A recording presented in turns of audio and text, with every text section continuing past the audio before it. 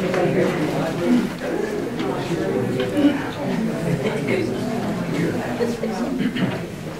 afternoon, everyone, and welcome to one of the series offered to you by the Bayside History Museum and the Calvert Library. Before we get started, we have a couple housekeeping issues. Please turn off your cell phones.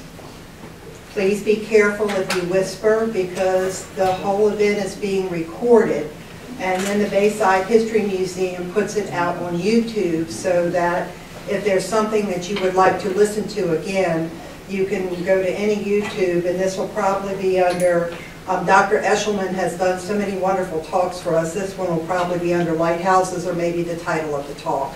We'll see at the time what's out there. Ralph really doesn't need an introduction. Almost everyone here knows who he is, but it's so nice that he continues to speak in this state, in other countries, all over the world, and help educate people on things that are so very important. Prior to this talk, he gave us a wonderful lecture on all of the travels he had done in Antarctica during the War of 1812 celebration. He was requested so many times by so many groups. I think he probably went home and talked the War of 1812 in his sleep. But anyway, we really appreciate him being here today. And before we get started, I certainly want to acknowledge our Mayor of Chesapeake Beach, Pat Mahoney.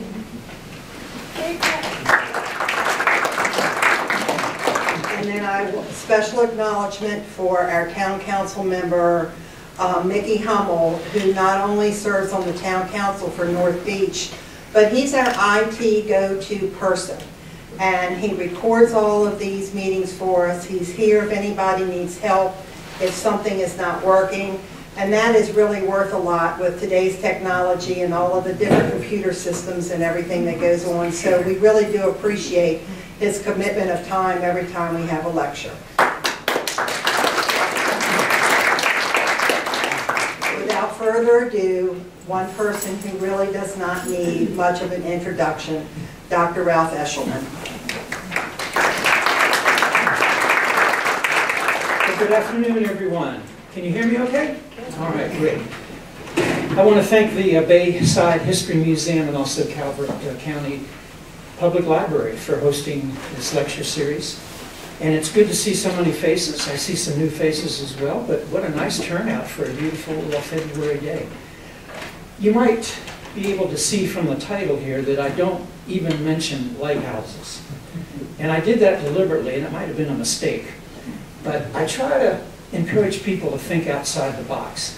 And most of us, when we think of a lighthouse, we think of lighthouses that we know about. They're right here, maybe in the Chesapeake Bay, like Drum Point Lighthouse or Cove Point Lighthouse. But if you think of lighthouses around the world, and if you go back early in the history of lighthouses, they did not really host lights. So is it proper to call them lighthouses if you're thinking about them in a global context? Back to the beginnings of lighthouses. And they were actually referred to more commonly as Seamarks, because it was an attempt to build something on land to mark a hazard at sea.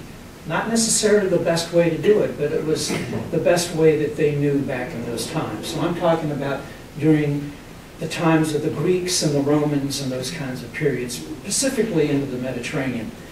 And if you go back to that period of time, not many people were sailing at night. Most people were not at sea deliberately at night.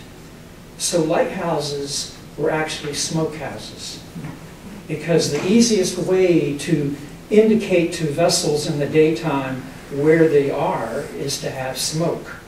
And I don't know how many of you actually ever thought about that, but thus the title, Smoke by Day and Fire by Night. And I'll give you a couple of examples. Everybody here has probably heard about Indians using smoke to signal. Well, you wouldn't do that at night, would you? So it was meant to communicate during the daytime. And how many of you are familiar with Magellan and his explorations? And Magellan was coming down trying to circumnavigate the world, and he believed that there was a way that he could get around what we call the New World. and he found a passage, and that passage is named after him today. And what is the land to the south of that passage called? Anybody know? Land of Fire. Land of Fire. Terra del Fuego. And when the king heard about this, Magellan described it as the land of smoke, not the land of fire. It was the Fuegan Indians that he saw that had built these smoke signals all along that passage, announcing this mysterious, huge canoe coming through that they had never seen before. It scared them. Imagine what it was like for those people. But when he came back and said that, I want to name this new land Terra del Smoke, Fuma, the king didn't like that. He didn't think that was very exciting. So instead, from smoke, they called it the land of fire. So is history. So when you think about it, these are ways that people attempted to communicate in their early days before we had the capability to navigate at sea at night. Now, I don't want to leave you with a false impression. There were cultures that had maritime abilities to navigate at night prior to the Greeks and prior to the Romans. Can any of you tell me a couple of examples? The Chinese. How about the Norse peoples?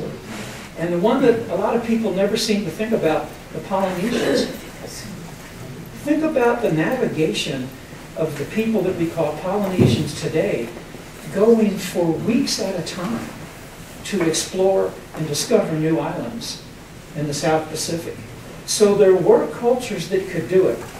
But when you think about cultures such as the Greek and the Romans and the Phoenicians and even later cultures, primarily they did not want to be at sea at the nighttime because they didn't have the navigation skills to be able to keep themselves from grounding in shallow areas or rocks that they didn't know about. And how many people know that the Roman Navy forbid their ships to be at sea at night in the Mediterranean? An hour before sunset, you were supposed to beach your vessels and establish a camp on land. And then the next morning, you would launch your vessels again and go on your way. This was a way of safety before we had the means of navigation that we have today. So that's really what the title is. A couple of different newspapers announced this as a lecture about what does Seamark mean, which is pretty close to what we're going to talk about. And another one said that I'm going to talk about lighthouses of the Chesapeake Bay. Now, how they came up with that from that title, I have no idea. So that's why I say maybe I was a little too far outside the box when I came up with this title. But nevertheless, we're going to talk a little bit about some of the lighthouses on the Chesapeake Bay. So let's go ahead and get started. Smoke by day, fire by night. So what would be examples that naturally occurred, particularly in the Mediterranean, that navigators were seeking? Volcanoes. Think about an erupting volcano. In the daytime, you've got smoke and cinder and steam coming out. It could be visible for many, many miles away. And at night, you could even have fountains of lava that are coming up. So this is a natural lighthouse in a sense, if you want to think about it that way, before mankind began to deliberately develop structures that would do that. Stromboli, at the tip of Italy. Think about the Mediterranean. One of the most difficult places to get around is the very tip of Italy because it sticks so far out into the Mediterranean. And what's right at the heel? Stromboli. And it's one of the most active volcanoes in the Mediterranean, and for hundreds of years it's been erupting back and forth.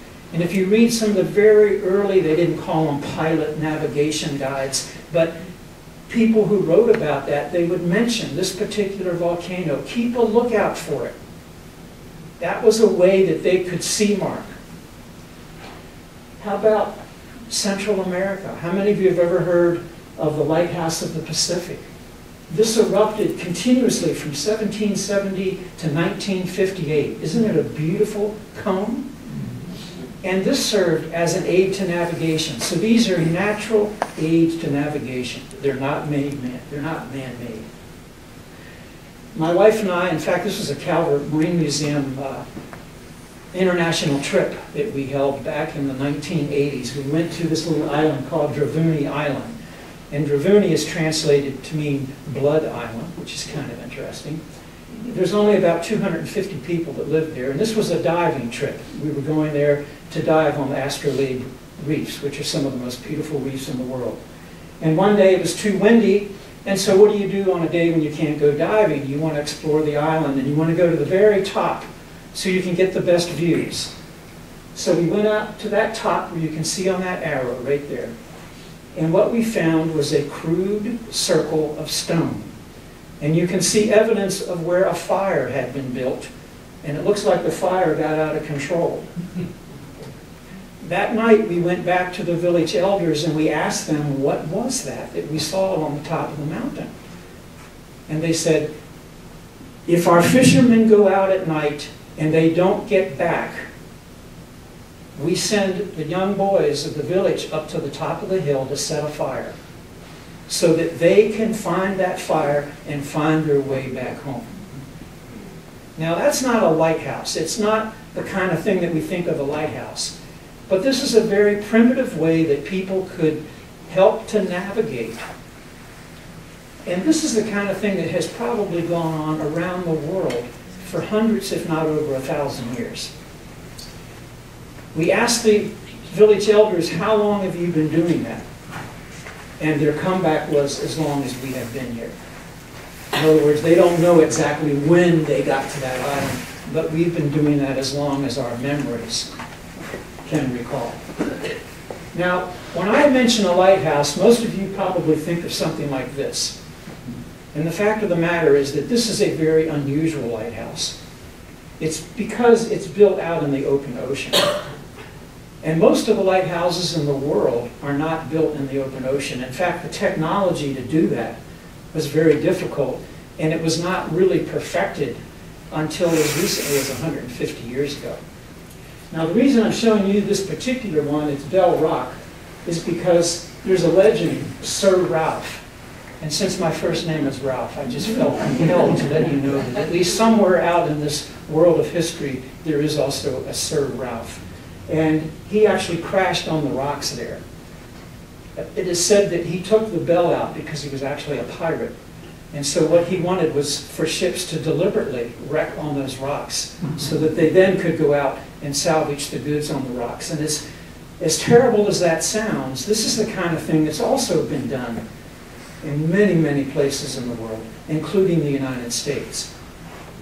Do many of you know that at one time you could get a wrecker's license, which meant that you had the right to go out and salvage ships that were crashed onto reefs, such as down in Florida? And there was a whole band of people that lived in Key West that made their living by going out and salvaging wrecks.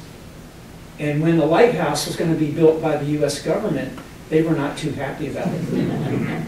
And so they actually deliberately tried to keep at force the workmen from being able to come in to build that lighthouse.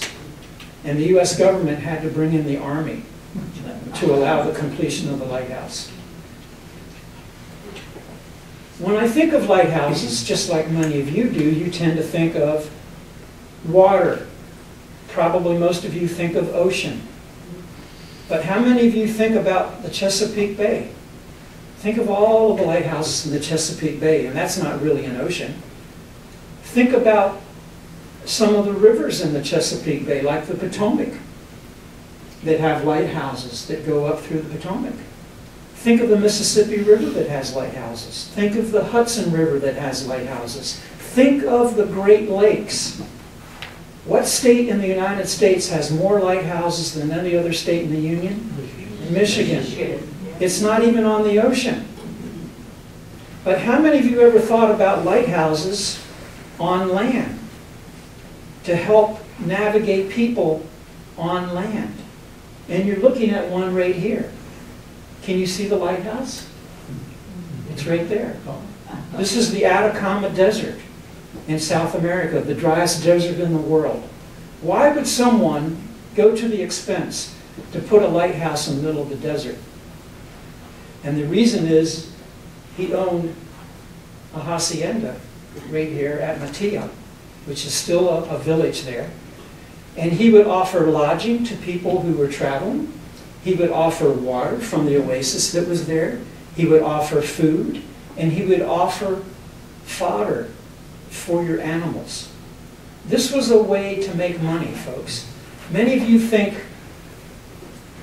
lighthouses are there to serve humanity, and that's a great way to look at it.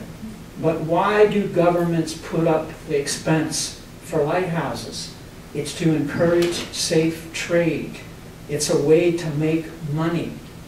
Money is what turns the world.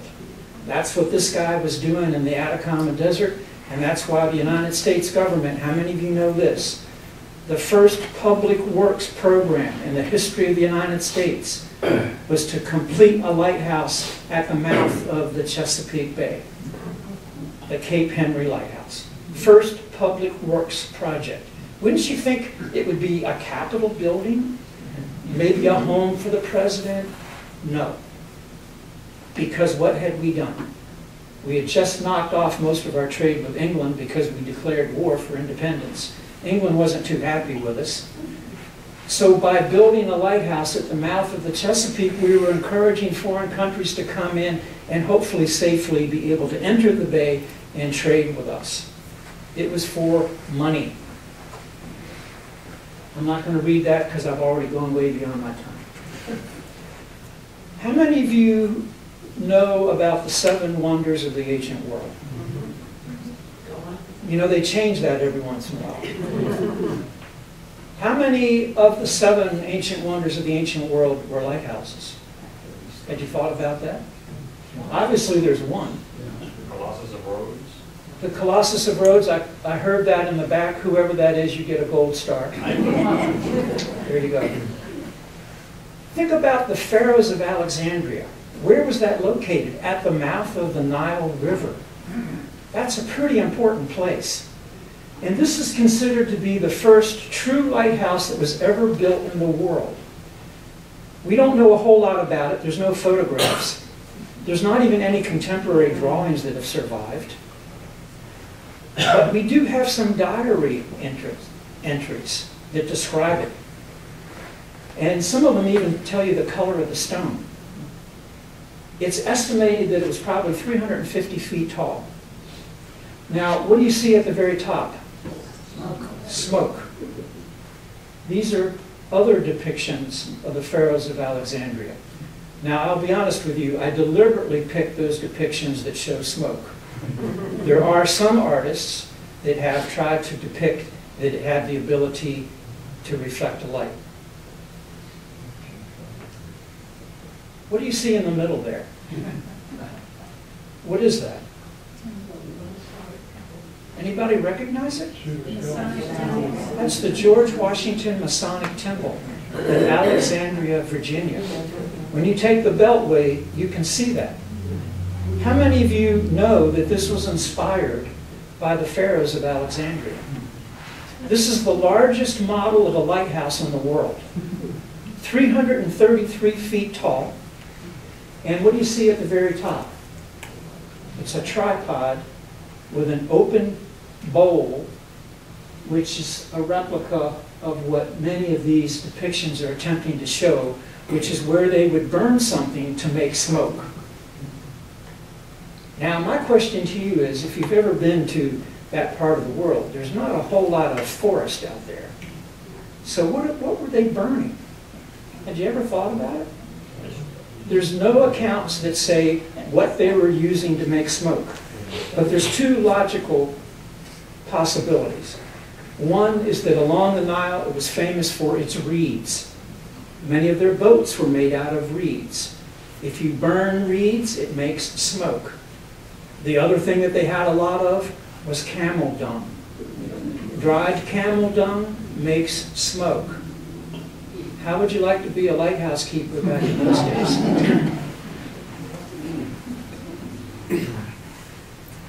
This is the Colossus of Rhodes. Now again, we have no photographs, we have no contemporary drawings, we really don't know what it looks like. We have some diary entries that say that it was a statue where the legs stretched across the entrance to the harbor. And supposedly it was 110 feet tall. Imagine a bronze statue. This is the largest statue that was built up to this time in the world. 110 feet tall. That's an engineering feat. That's why it's one of the ancient wonders of the world. We don't know absolutely for sure if it was a lighthouse. It certainly was a major monument for ships that were coming into the harbor there. What does that remind you of? Is this just by chance? No. The man, the Frenchman who designed the Statue of Liberty, based it on many of the depictions of the Colossus of Rhodes. And what's interesting, and a lot of Americans don't even know this, is that when it was built, it was used as a lighthouse to mark the harbor of New York City. And so you would surmise, okay, well the light had to be up there, right? The light was actually right here. And with a series of mirrors, the light was reflected right out of the crown, down the harbor. When ships would come in, this is before the Verrazano Bridge and all that kind of business, that's where they would be heading, right looking at that light, heading to the Statue of Liberty. The first electrified lighthouse in the United States. And when you walk inside, hardly anybody ever notices this, but immediately on the left wall is this bronze plaque. And I don't know if you can read it, but the bronze plaque is entitled The New Colossus. There's no doubt that the architect had this in mind when he designed it. And then if you go down further, you'll read the words that many of you are familiar with. Your huddled masses, etc., etc., etc. It's all on that plaque, which is under the New Colossus. Nobody tells you that. The park rangers, I love the National Park Service, they don't tell you it's the New Colossus. It's the Statue of Liberty. It wasn't even called the Statue of Liberty when it was first built. That's a name that came in later. If we go back in the Roman period, here's a coin. You can make out a ship. This looks like a lighthouse to me. And this is an artist's depiction of what maybe that would have looked like. But up here, they made a big boo-boo. The Romans did not have the ability to reflect light like lighthouses do today. This is a mosaic, a floor mosaic. Some dolphins, some ships. That looks like a lighthouse to me. Have any of you been to the White Cliffs of Dover? Have you been to Dover Castle? You may have been there, and you missed, to me, one of the most interesting things that's there. And it's this tower right here. That's a Roman lighthouse tower. And guess what? If you go across the English Channel, what we call the English Channel today, and what is France today, there's a reciprocal tower almost identical to that. And what it means is that back in the Roman period, if you didn't have fog or heavy rain or whatever, all you had to do was to keep smoke in front of you and smoke in back of you in the daytime, or fire in front of you and fire behind you at nighttime, and you could go across the channel. These worked in a system. Now, for those of you that are architecturally inclined or into preservation, you probably notice that the top appears to look different than the bottom. You notice that the bottom is much more worn. It doesn't seem to have that sharpness that the upper part has. Notice the difference in the proportions of the windows. There's a reason for that. And that's because a church was built next to it. There's the church right there. And this was incorporated into the church to be the bell tower. And the bell tower has to be bigger, taller than the church. So this was added at the same time that they built the church. That's not part of the original lighthouse. Interesting how things change over time. And then this is a more contemporary drawing showing you more what it would have looked like, and then the tower that was put on the top. And then this is just another example. This is a Roman ship with the sails, and in the back that appears to be a tower with a fire, with an actual flame coming out. Now this is a contemporary sculpture that was done from the Roman period. And then this is just another example of a very early lighthouse. We're talking here about the 1600s. But here you can see a crane that was used to bring up the materials that would be burned in this open cage. This would be made out of metal. And they would either burn wood or they might burn coal or who knows what it might be. So this was an open fire that could create smoke in the daytime and could create fire at night. Another clever way to do it, however, is that if you have an open flame and you're getting near a civilized area, you're getting near a town, lots of people tend to have candles. And a lot of people have oil lamps that are burning in their windows. And you're out on the ship and you're trying to figure out, okay, which is the light that I'm supposed to be using to determine where to get into this harbor or wherever I want to go. So they came up, particularly in the Scandinavian countries, with what's called a lever light. And what it is a tripod. You've got a lever over the top, and you can see there's a harness here so that it can be raised and lowered. And then this is your iron open basket, and in there you would put your fuel, and that's where the light would be. And what would the light keeper do? He would stand here and raise and lower the lever all night. He probably went out and hired somebody to do it. And what that would mean is that as you're coming along the coast, all of the other lights would be pretty much the same, but one would be going up and down. And then maybe further down the coast at the next port, there, the guy would pull it back and forth, so the light would be going horizontal. And then you go down the coast, and not to confuse it with the other two you've already seen, they might have two levers. And one's going up and one's going this way, and you could do all kinds of combinations, and the navigator knew what that meant. When they saw that depiction, that particular way that the light is being exhibited, they knew that's where they were. That's how lighthouses work today. But they do it in a flash pattern. Now, you will hear some people say that every lighthouse in the world has a different flash pattern. That's not true. You don't need to have a different light pattern from, let's say, the Mediterranean to the east coast of the United States. People are not going to confuse the Mediterranean with the east coast of the United States. You could have the same light pattern. But next time you're out at night, look at the different patterns. Even the buoys. You have lit buoys that have different patterns. And by looking at the pattern, you can then open up the pilot book and you can determine exactly where you are. So even if all of your aids to navigation fail for whatever reason, you can still do that. This is just another example of a lever light. I don't have a whole lot of time, more than I'd like to talk about than we always have time, but Eshelman Lighthouse, 1699. This was the first attempt to build an open ocean lighthouse. This was off the port of Plymouth, England, in the English Channel. And there was a rock out there called Eshelman Rock. And it was only visible at extreme low water. And all of the ships coming in there would go very close to these rocks. They were extremely dangerous. So they put out a reward for the first successful person who could build a lighthouse to keep ships from hitting that rock. And this is the first attempt. It looks very Victorian, doesn't it?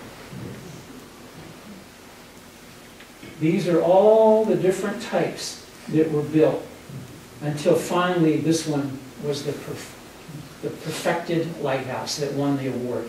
The reason these did not win the award is that they were built so poorly that during storms they would succumb to the storm. This particular one right here, it doesn't look like it, but it's built out of wood, and it caught on fire. This one was pretty good. It was built out of different stones that were put together But the rock on which it was built eroded underneath of it and it became unstable.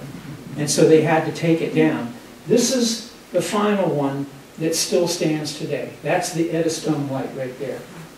So you can see how it's changed over time. This is the wooden structure, and then this is the stone structure built right there. Okay, it doesn't want to work. What's going on? I think my battery might have just gone bad. Can you advance? Or maybe This popped up on his battery. for some reason it's not reading. Okay. Wait a minute, I think we have it. I think it might be a weak battery. Let's go. Try now. Okay. Did it just freeze up? There we go. Okay. All right, so I'm just going to move through here very quickly because of time. This is what made it survive. You see all these different stones have different shapes. It's like a jigsaw puzzle. So by putting in a stone like this, it's impossible for that stone to come out without the stones around it to also come out. And then on top of that, in some places, they would put a projection into the next course to help it to be more firm. And then on top of that, all of these black dots that you see right here represent where holes were drilled through the stones, and then wooden dowels were driven from one course into another. And what happens when wood gets wet? It expands, and it helps to hold it together even better. So this was a major, major technological accomplishment which allowed for the first open ocean lighthouse to be considered a success. And I'm going to do you a favor, and I'm not going to sing the song for you. But for those of you that were into folk music like I was when I was younger, you probably remember the song, Eddystone Light. I'll just read the first. My father was the keeper of the Eddystone Light, and he slept with a mermaid one fine night. Out of that union came three, a porpoise and a porgy, and the other was me. A porgy is a type of fish. I mean, it's a great, great song. Many of you may remember it. The Brothers Four sang it. I can't remember some of the others. But this is very popular, as you might imagine, particularly in England. What were some of the other technological advances? Remember I mentioned to you a cast metal open basket. Well, what happens when the wind is blowing toward the land? So the smoke is coming toward the land. Or if you're out at sea and it's blowing out to sea, then the smoke is coming out toward where you are. You're not going to be able to see the fire very well. So they came up with a lantern. And think about that. That meant you're no longer affected by the wind. But it was even better than that, because the ventilators down here at the bottom, that's where the oxygen would come in. And that meant that the fire would burn universally 360 degrees all the way around. For those of you that have ever gone camping, you know that there's one side of the place of the fire to sit that's better than another, and it never tends to burn universally. With this kind of a system, it does. And then on top of that, because this is all now heated, all of the soot and the smoke and the heat goes out through the top. So this was a major, major accomplishment when you think about it. It's called a lantern. Lighthouses do not have cupolas. They have lanterns. The other major advantage was coming up with what's referred to as a parabolic reflector. If this is your light source, that light is going out in every direction possible. But if you put a reflector behind it, and the reflector is designed to take that light, to hit that reflector, and then bounce back out at a beam, you're going to increase what's called the candle power. So it's going to be a more powerful light that can be seen at sea. So these were another major accomplishment. But then probably, well, this is an example from a church right here in southern Maryland, where they're using a parabolic reflector. And that's this fellow called Fresnel. The name, you would think it's pronounced Fresnel, but it's Fresnel. And what he devised is something that was even beyond the first two technological advances. He devised a series of prisms made out of glass that would reflect and refract the light. So light that's coming up in these directions and down in that direction gets reflected and refracted out in a single direction, like a beam. So this increased also the candle power. These are some of the different examples of the sizes of these lenses that were designed by this fellow by the name of Fresnel. And believe it or not, there are still Fresnel lenses that are used in lighthouses around the world. If you go to Cove Point Lighthouse, you'll see a Fresnel lens. If you go to Drum Point Lighthouse, you can see a Fresnel lens. But they're dying. They're being replaced because they're expensive to maintain. This is the largest. This is called a parabolic reflector. And these are used in places where you have vast open oceans. So think of a great place where a lighthouse like this would be used. In the Hawaiian Islands. So in the United States, this is an example of where you have to go to see one of the largest Fresnel lenses that's ever been developed. Look at the size of the things. I mean, you could have two people standing the size of that. Can you imagine how much it would cost to build something like that? And then they went beyond that.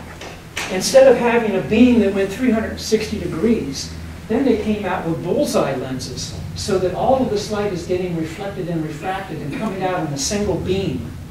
And then if you rotated this whole assembly, and let's say you have 3 of these up there, you're going to get 3 flashes as it goes around. Boom, boom, boom. And depending on the speed, you could get 9 flashes in a minute, you could get 3 flashes in a minute, who knows what. That's one of the ways that they would come up with these ways of helping people at sea to know exactly where they were, the flash pattern. The other thing you can do is you can put up a red sector. So if you're coming into a harbor or someplace and you're beginning to see a red light, that's not good. What that means is that you've gotten out of the channel. And you need to get yourself positioned back to where you're seeing a white light. So these are called red panels. And one of the most famous red panels is Europa Lighthouse. Anybody ever hear of Europa Lighthouse? It's at Gibraltar. It's at the entrance to the Mediterranean, a very significant place. And you can see up here at the top, at the direction that this photograph was taking, white light, and you can see the red sectors on the sides. So if you're coming into the mouth of the Mediterranean and you get into a red sector, it's time for you to find out why you're there. You're in the wrong place. This is what it looks like on the inside. And then you can even have a green sector. Up in Canada, there's a famous lighthouse that has a red and a green and a white sector. Not too many of those. What happens if your electric bulb burns out?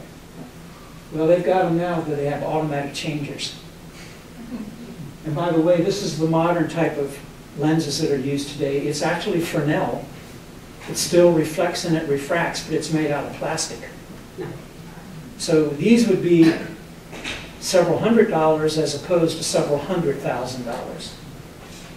And then if you're in a remote area and your keeper doesn't get out there very often, you could have a series of light bulb changes like that. Have you ever heard of aero beacon lights? Remember back when airports? I remember when National used to have a beacon that went around. The first time I ever flew out of it. They don't do that anymore. They don't need it. But planes would actually use these. And these aero beacon lights are used in lighthouses today. And you can see the parabolic reflector behind it. That's a 1,000-watt light bulb right there. Very, very powerful. And these can be turned at any rate you want. You can set the speed. This is just a close-up of what one of those would look like. And then these are the more modern types.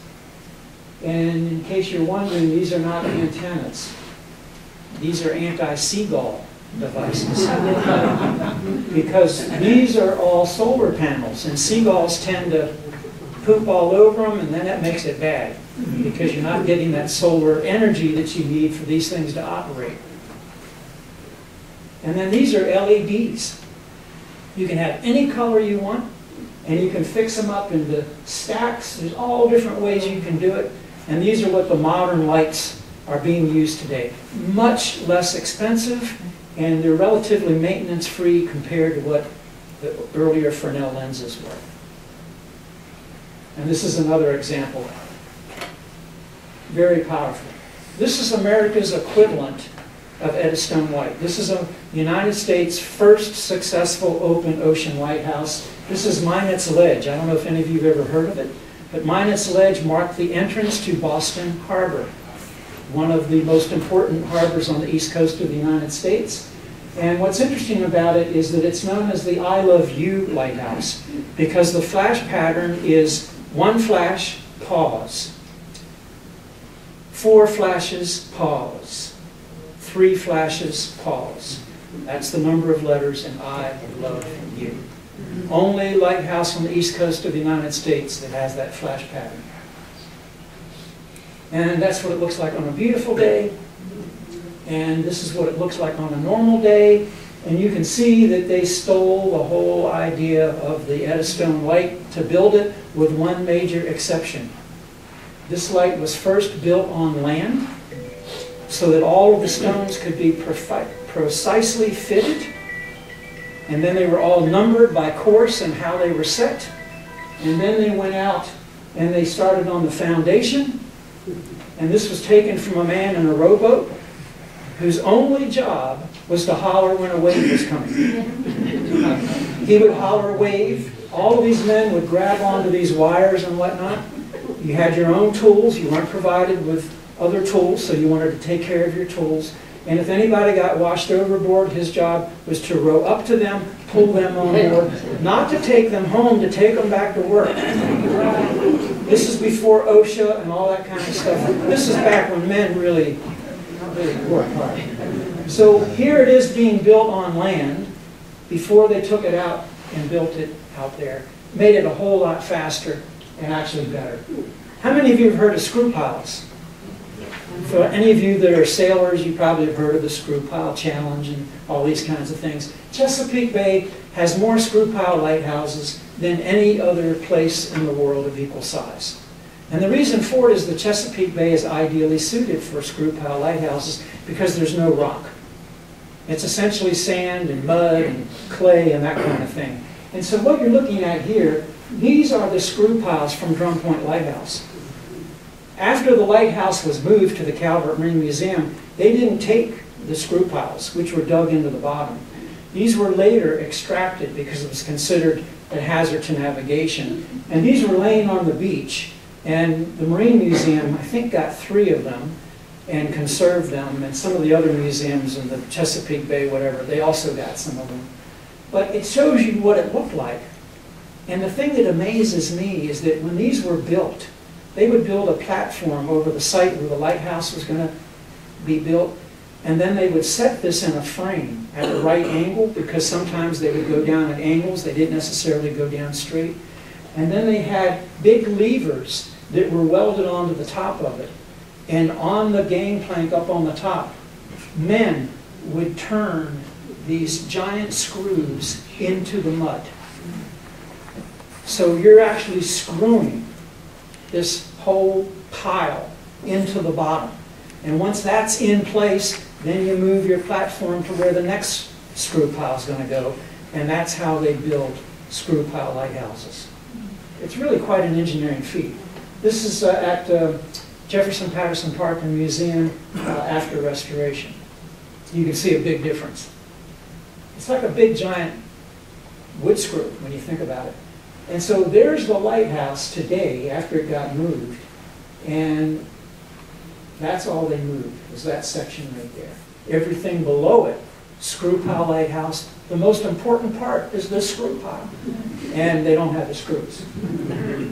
This is what Drum Point looked like soon after it was built. And you'll notice it's way offshore. Whoops, let's go back. And this is what it looked like in 1974 when it got moved. And so what I'm showing you is all of this land between here and there has completely built up. You know, we hear today about how the shorelines are eroding.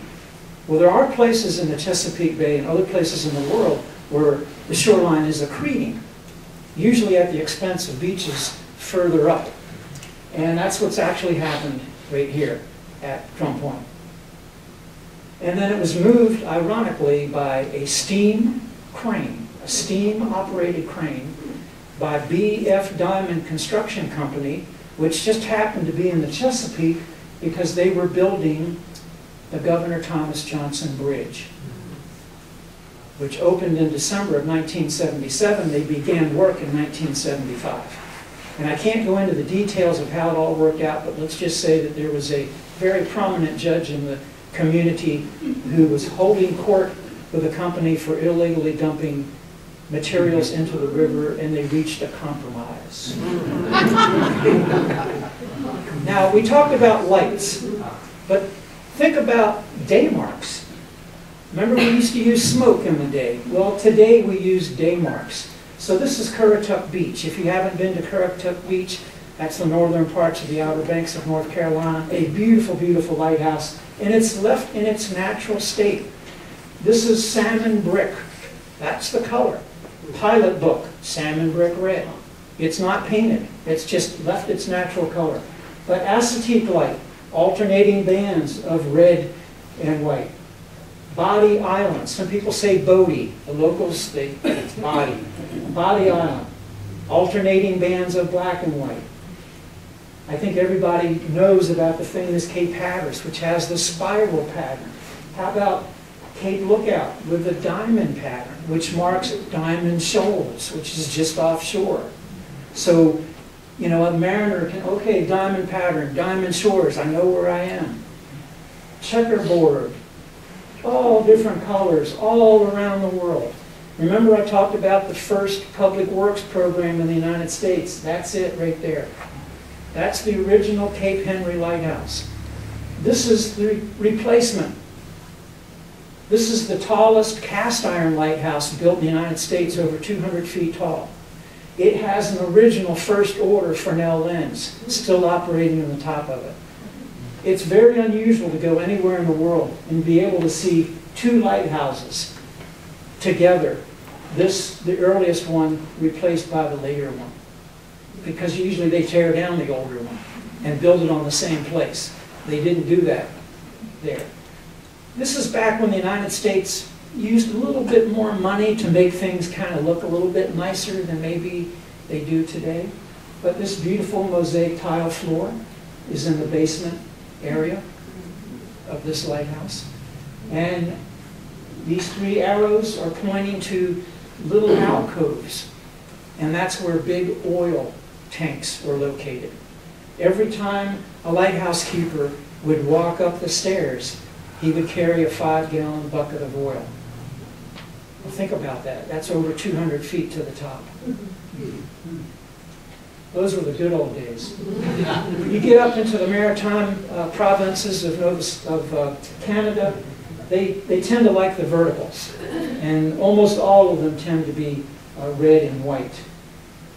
This is Sullivan Island. I don't know how many of you have ever been there. This is in South Carolina. To me, this is the ugliest lighthouse in the United States. It's one of the most recent lighthouses built in the United States, but it's interesting for two reasons. Number one, it has an elevator. It's the only lighthouse in the United States with an elevator. Number two, it's three-sided. It's the only triangular-shaped lighthouse built in the United States. And I challenge any of you to take a picture that shows all three sides at one time. The light that was put at the top was so bright that it only lasted for 7 years before the government took it out and put in a less brilliant light because it was actually harmful to the people that were looking at the light. So technology can go too far sometimes. How many of you have ever heard of range lights? We don't have too many range lights in this area, but you get up to Baltimore, they've got them. If you've ever come in the Delaware River, there's more range lights on the Delaware River than any other place in the United States. And that's because the channel is so sinuous. And what range lights are is where you have two lights, one is shorter than the other. So as you're coming in as a navigator, all you need to do is to line up the two lights so the short light and the tall light are right over top of each other. And that means you're in the channel. But if the lights are like this or like that, you're not in the channel. You need to get that corrected. And this is what you're looking at right here. This is also typical of the Great Lakes, coming into harbors on the Great Lakes. Here's your short tower, here's your tall tower. You line those two babies up, and there's the channel coming right in to where the harbor is. How many of you have ever gone down Route 301 in Delaware and see these what look like silos sitting out in the middle of the cornfield? These are the rear range lights for the Delaware River. You know the new Delaware Route 1? A lot of people take that now when you're heading north. You can see them off of there as well. This is the rear range light for the Delaware River. This is a rear range light for the Delaware River. This is the keeper's house. And that's his garage. He doesn't have a boathouse because he's 4 miles from the water. His children go by bus to school. He has a garden. It's very different from most other lighthouse keepers that don't have that kind of situation. And then I used to be able to say this is the most modern type of lighthouses in the world. It's not. These are big platforms that were built using the technology of the oil drilling industry. You know, the platforms that they use for drilling rigs, particularly in the Gulf of Mexico. These were adopted to build lighthouses, particularly out along the east coast of the United States, which is relatively shallow water. But these became so expensive that they were all decommissioned and all of them are gone today. Because imagine, everything had to be brought out by helicopter. Personnel, food, everything you needed had to be brought out by helicopter. Very, very expensive. On the west coast of the United States, the water's too deep. So instead, they have what are called large navigation buoys that are anchored to the bottom. And inside of this are all types of batteries. There's solar up on the top. You've got a fog signal, and here's an antenna. It has a light, everything that you need right there. So it can communicate with the nearest Coast Guard station. That's their aids to navigation on the west coast of the United States. These are what they look like today, where they can put a pile in the water. This is the replacement of the Chesapeake platform. The previous one I showed you, that's what it looks like today. So think about the difference in maintenance between the two. It's completely unmanned, and it's solar powered. This gizmo that you see up at the top is kind of like a spiral that's built so that when you have heavy winds, it causes the wind to spiral around the pile instead of actually put inertia against the pile. It has a fiberglass outing that is the color of what you want it to be. It could be red, it could be blue, it could be white, whatever you want. So it doesn't have to be painted. And it's powered by solar energy. It has a fog signal, it has a light, and it has radio communication. When it's beginning to weaken for whatever reason, it tells the Coast Guard station, my battery needs to be changed. My light bulb needs to be changed. It's kind of like a baby. It's amazing. And so this particular aid to navigation, the Coast Guard may come out there once or twice a year. So think about how much money is saved. Not as dramatic. And then this is crazy. This is a plastic lighthouse. This is where people are going today. This is in China. This is a typical type of a lighthouse that's now being built, again, so that you don't have any maintenance involved with it, all automated, just to make things as inexpensive and maintenance-free as possible. We haven't talked about sound. We've talked about light. We've talked about day marks. But when you can't see a day mark, when you can't see your lighthouse, you're going to depend upon sound. You can also depend upon radio waves. Lighthouses also put out radio waves so that they can be monitored by ships. Even if they can't see it, they know that's where the lighthouse is. But before that technology was present, they primarily used sound. So here is a bell, and as that buoy would rock, you can see how these hammers would strike the side of the bell. And then these are gongs. I don't know if you can make it out very well, but there's 4 gongs, one set on top of each other. And these are also, as it washes, will put out a nice sound. And you can also see there's a solar operation up on the top and a light on the top as well. This is a fog signal station up at Split Rock in Minnesota on Lake Superior. These are steam trumpets. There's steam generators on the inside. These steam trumpets could be heard 4 to 5 miles out into Lake Superior. Amazing, amazing things. And a lot of people don't realize, but down here is the Golden Gate Bridge. And this is Fort Point. Many of you may have been there. On the opposite side, in this fog, there's a station there, and its only purpose is fog. It's a fog signal station. There's another one at Monotoo Island, which is off of the coast of Maine. Those are the only 2 stations I know of in the United States where their only job is only fog. There's no light or anything else revolved there. And these are what some of the fog signals look like. In the olden days, you'd have to wind up like with a clock mechanism so that it was a weight-driven, like a grandfather clock that would strike the fog bell. If you go to Drum Point Lighthouse and you ever take the tour there, you can see one of those mechanisms that's in place. So about every 2 hours, the keeper would have to wind it back up, and then the weight would allow it to clong as long as it was needed to take care of fog. In later years, they came up with automatic fog signals that would send out a beam, and when the beam did not reflect back at a certain distance, it knew that it was time for it to turn itself on. And so these are some of the examples that you see right here. And here's the light, and that's where it would bounce off of. And if it can't bounce off of there, that light, that fog signal will automatically come on. And then how about light ships? I know there's no one in this room except for possibly Don and myself that can go back to 1979. But that's when the Columbia lightship was decommissioned. 1979. That's not that long ago when you really think about it. They were still using lightships. And in the Chesapeake, they used it up till 1971. It's amazing. And then Chesapeake Bay. Look, pull the cord on me when you need to. This is a map that shows 64 lighthouses in the Chesapeake Bay.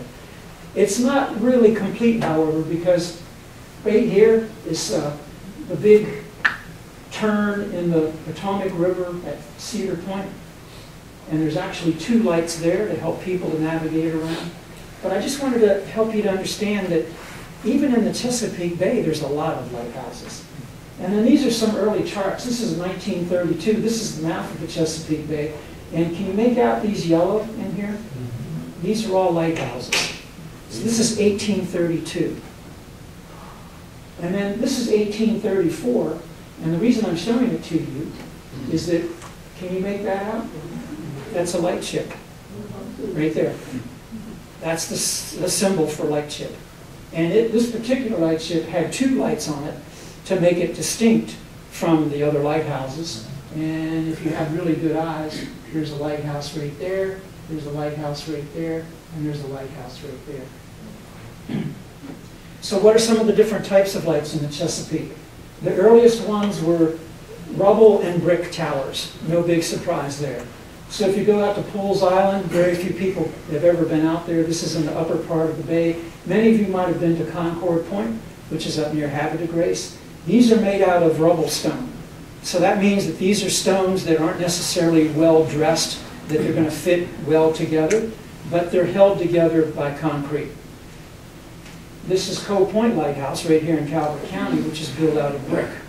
So you'll notice that the side is smoother because the bricks are going to get together easier than some of these cobblestones, rubble stone, whatever you want to call it. Interestingly, all 3 of those lighthouses were built by the same man.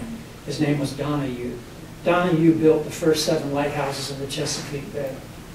Then we also have screw pile lighthouses. You already know about Drum Point Lighthouse. Most people are familiar with the Thomas Point Shoal Lighthouse. What many of you may not know is that before Thomas Shoal was built, Thomas Shoal Lighthouse was on land, 3 miles away, trying to mark the shoal out there. And can you guys make this out right there? You're not going to see that anywhere else in the Chesapeake Bay. That's an icebreaker. When ice forms in the bay, which is not going to happen this year, I don't think, and then it begins to come out with the tides, that ice can build up behind a screw pile lighthouse, and there's instances where screw pile lighthouses have been plucked out of the bottom. That's not good. So they put an icebreaker right out here in the front to help to break up that ice before it reaches the lighthouse. And this is the lighthouse over at Chesapeake Bay Maritime Museum. This is the first lighthouse moved in the Chesapeake Bay. And then this is a 7-foot shoal, which is moved to Baltimore Harbor. Here's Sharp's Island. These are caisson lighthouses. In other words, it's a big cylinder that's sunk into the bay. All of the mud and the rock or whatever's inside is taken out. Then it's filled up with cement. Makes a good, stable foundation. These were built to replace screw pile lighthouses because they were deemed that they were less susceptible to ice damage. However, Sharp's Island got hit by ice, as well as got scoured on one side, and now has this permanent lean to it. And the Coast Guard was interested in coming in and trying to right it. But so many people were upset by that, they actually like it. It's kind of like, it's part of our history. So the Coast Guard has kept it that way.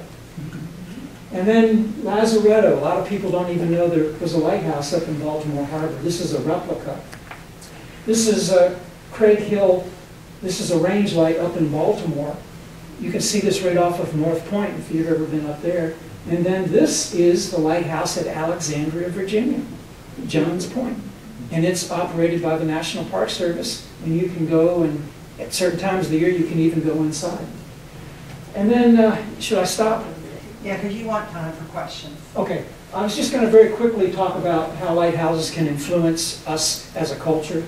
And we have banks, we have homes, we have water towers, we even have a movie theater up in Annapolis that use the motif, et cetera, et cetera, et cetera. But with that, I'm going to stop because these good folks need to get out of here, and I'm sure you have things you want to do this evening. If anyone has any questions, we'll take a few, but I always tend to go long, so I apologize. Yes, sir? I have a question about the fog house thing. So I'm picturing myself on the Golden Gate Bridge. Does it blow a sound? Yes. On a regular basis? No, only when there's fog. And there was also a fog system that was put on Alcatraz Island. And I don't know if you know that, but there's a lighthouse on Alcatraz Island. And when they changed it from the bell to what was called a, what do they call it, a whistle, a steam-operated whistle, the people in the San Francisco area were so used to the old bell system that they didn't like the new system. And so they complained to the federal government, but the federal government never changed it because it was a much more effective hearing aid for navigation. So when there is fog, okay, how often does it blow the sound? I mean, just like a light, it has its own system. So it may blow, let's say, for 2 seconds every 4 seconds. It may blow for 3 seconds every 5 seconds. And that's another way that you can go into your pilot book. You can find out exactly what fog system that is based upon the signal that it sends out. and it just keeps going while the fog's there? Correct. Okay. I live on Patuxent River near Helen Creek, if anybody knows where that is. And I used to be able to hear the fog system at Cove Point Lighthouse. And I would say that's easily 4 miles from my home.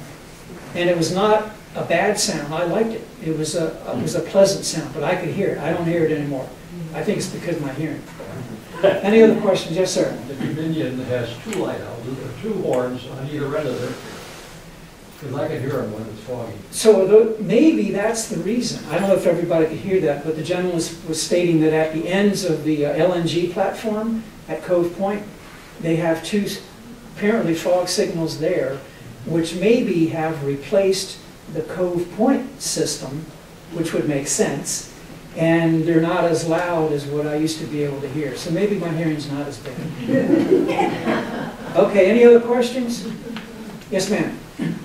Was there a period of time, the screw pile lighthouses out of the bay, where they were maybe decommissioned, but were actually offered for rental, like for summer cottage kind of thing? Yeah, the question is, were any of these lighthouses, specifically screw pile lighthouses, decommissioned and then offered for people to be able to rent?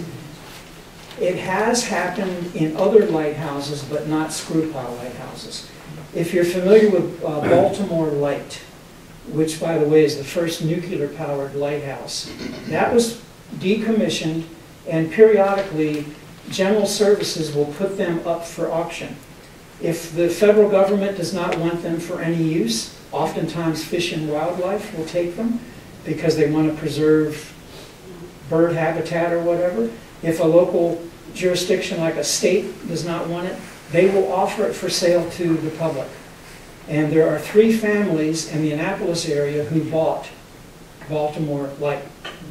And they have renovated it, and they don't rent it out to people, but that's where they go to kind of get away from the busyness of the work week and that kind of thing. So there are many lighthouses that are now privately owned, and there are also many lighthouses that are put up for rent.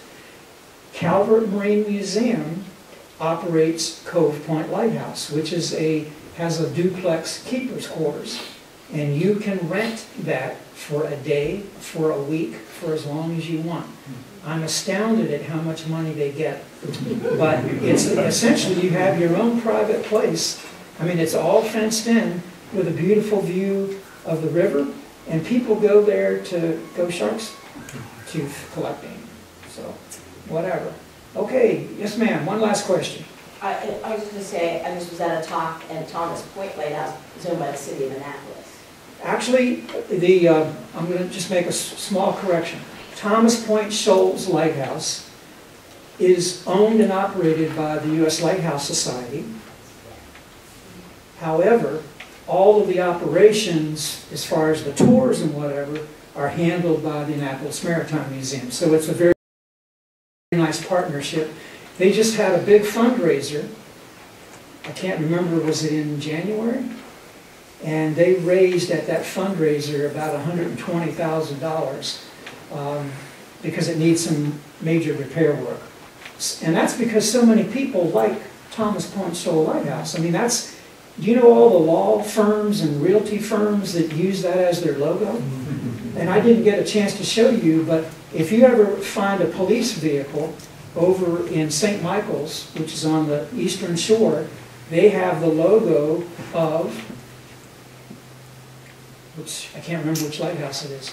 Holland Straits? Hooper Strait Lighthouse, yes, is on each one of their police cars because it means something to them. That lighthouse is part of that maritime museum that brings in people, brings in outside dollars. So yeah. Okay, thank you all very much. I'll take some questions.